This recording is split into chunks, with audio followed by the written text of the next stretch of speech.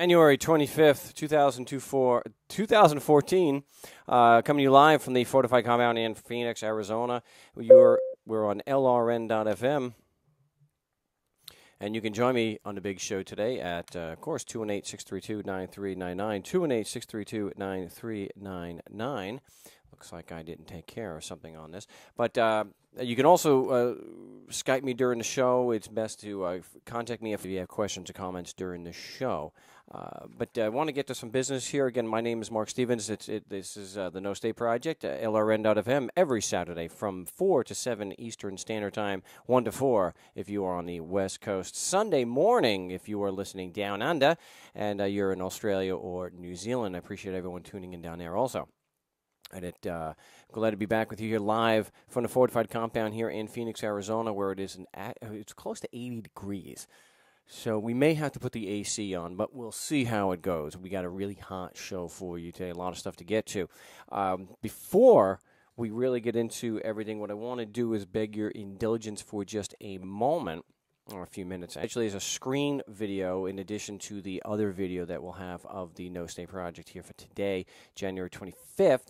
But for now, we have just a screen. You know, it's one of those things that happens. I had that muted up, but apparently not. Anyway, when we come, want to bring this back up. Let's see what we've got here. We'll pull back up what Brett sent me.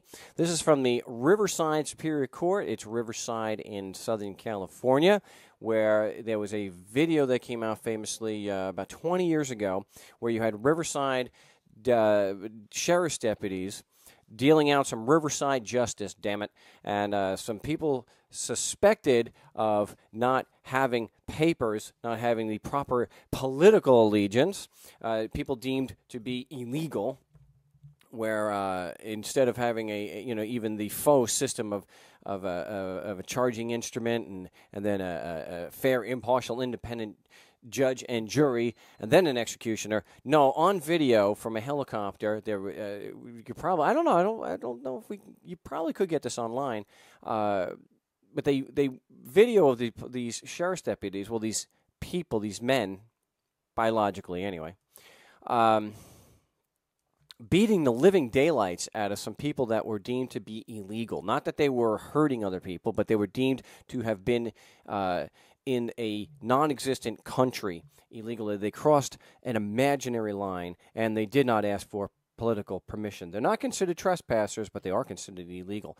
So anyway, that's the same Riverside that we're talking about, the Riverside Superior Court. This was public access. I don't have the actual website. I don't want to necessarily give the website out because I want to do what we can of September 2013, and the action date was a few days ago. Well, actually, yesterday. January 24, 2014, action description, court trial before, well, I'm not going to say honorable because there's nothing honorable about these people, even though they did the right thing here for Brad, who was a traffic ticket. But it's the Elaine Kiefer. The courtroom assistant is a K. Pally. That's a separate charge there in places like California. The cop doesn't show up, as we already know. There's no separate criminal action for failure to appear because they are the privileged class, because they are the henchmen for these people like Elaine Kiefer.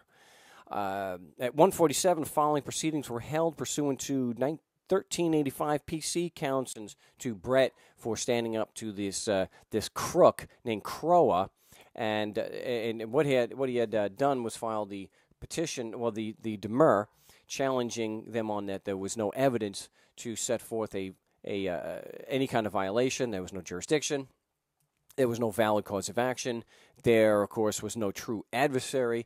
And he sent a copy to Mr. Croa, who decided not to show up that day. And that's the thing. And again, congratulations to Brenda. Really appreciate him for standing up. And then also letting, to these psychopaths, 75% of the time we file the demur or the motion to dismiss, we know that these gutless cowards don't show up. And what Brett had said, apparently trying to show loss, harm, or injury, or any kind of evidence of jurisdiction was a little too much for Mr. Croa. But how much more evidence do you need of a caste system in this part of North America?